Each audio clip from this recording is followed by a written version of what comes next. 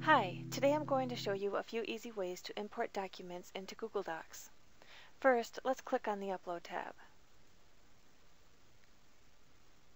Now there are two ways of importing documents from this screen. Either from a file that you've already got stored on your computer somewhere, or from one that's been made available online. In this case, we're going to insert the URL of a spreadsheet that someone made that helps Etsy users keep track of their sales and fees. Right-click on the file and choose Copy Link Location. That's going to save the information to your clipboard, and then you can paste it in this page and click the Upload File button.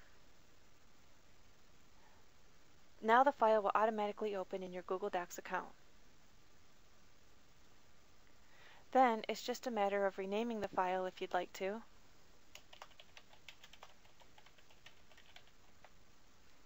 and clicking on the Save and Close button. But before we do, I'd like to show you another way that you can import documents while this page is still open. Go to File, Import, and now you can upload a file from your computer. When you click on the Open Now link, it will automatically load the file in your Google Docs account.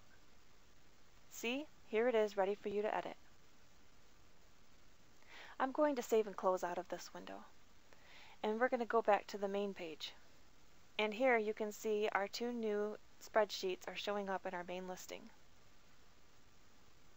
Before I close, I'd like to point out that you can also open documents that come as attachments through Gmail.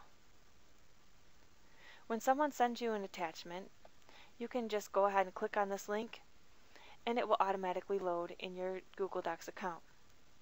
I've already loaded this one before, so I'm just going to say go ahead and open a new copy of the attachment.